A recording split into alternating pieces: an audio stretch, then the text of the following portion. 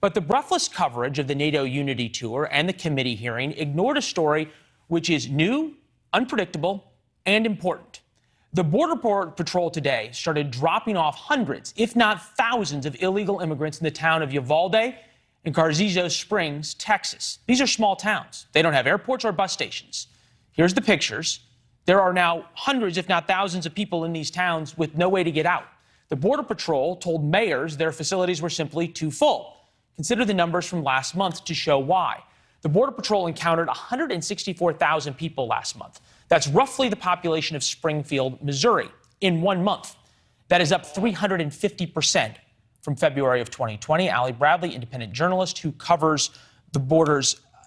Have we ever been in a situation where there are people being just dropped off in towns that have no way out of the towns? No, Leland, not that I have seen, not that any of the law enforcement individuals that I've been speaking to have seen either. And most of the law enforcement individuals that I regularly speak to have been in law enforcement along the border for 30 plus years. So they compare this to in the 90s when we saw a surge, but they say this is completely different.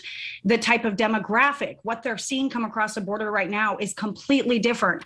They're dealing with a lot more family units this time around. And when you have nowhere to house these people, yeah, they are going to basically end up in these small communities. I mean, you mentioned Carrizo Springs and Uvalde. Uvalde only has 16,000 people in the city. So, you know, that is definitely a hard thing to swallow here. And then you look at Del Rio, the humanitarian coalition there, the one NGO that works with everybody there, literally today, Leland said that this is a dress rehearsal. This was a dress rehearsal, what we saw in September under that bridge. They're saying they're already seeing it worse than what we saw in that situation. The sheriff there tells me they are doing everything that they can to keep people out from under that bridge this time around. You think about the Border Patrol overall, you've got great sources there, 165,000 approximately encounters. The more overwhelmed they become with processing all these folks, the more that are let out in airports and everywhere else, as that video shows. But more importantly, the less time they have to patrol. Are the number of gotaways or people who ended up slipping through the cracks, where do they estimate that at now? Honestly, I don't know what that estimation is, Leland, but I will tell you this. I know that the borders right now are pretty much unmanned. From all of my sources telling me they've all been pulled back into process. There aren't law enforcement individuals really manning that border. We saw that exact same situation in Del Rio. We know that that whole entire border was unmanned because all of the resources were pulled to that.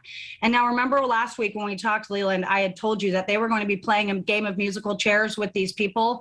It's exactly what's happening. I've been asking them, where are these people going? These facilities are already maxed out. They are taking them to different facilities throughout Texas so that they can be housed there. Because I guess, though, to continue the metaphor, essentially the music stopped, right? And now the people without chairs, where these facilities are overcrowded, are being dropped off in city after city after city. You're exactly right. Okay. And that was literally directed by the federal government. They said, hey, our facilities are maxed out. Basically, this is a you problem at this point. You guys have got to figure this out. And when I talked with the Uvalde County Sheriff just an hour ago before this live shot here, we were discussing what they're going to do. And he said that the SWART buses, those images you saw, that was the best option that they had. Now, that is a federal and state-run transit private company. And they said that they were used back in 2019 when we saw a surge, and that was the best option, was to use those buses again. I will be following up to see if there's a better option, but I haven't gotten any word back from DHS. I've been hammering, trying to figure out what is. You talked to the Uvalde sheriff and the mayor I know you chat with down there. What's their plan? They're going to end up with hundreds, if not thousands, of people on the streets of this town of 16,000 people. What do you do? Really, right now, it's keeping their community safe is their priority, but it's to get people out as soon as they possibly can, right? They don't want people just walking into the interior of these communities with no direction, no help. There are no NGOs in Carrizo Springs or in Uvalde. So there really is no help. So they are trying to transport them up to San Antonio to get on those airplanes to get to wherever their destination is, really. Yeah. Katie barred the door when Title 42 gets turned over or ended, and now people won't be deported. We know there's going to be even more coming over. All right, Allie, thank you very much. We appreciate it. Thanks for watching. Click the red subscribe button below so you can get more of NewsNation's fact-driven, unbiased coverage.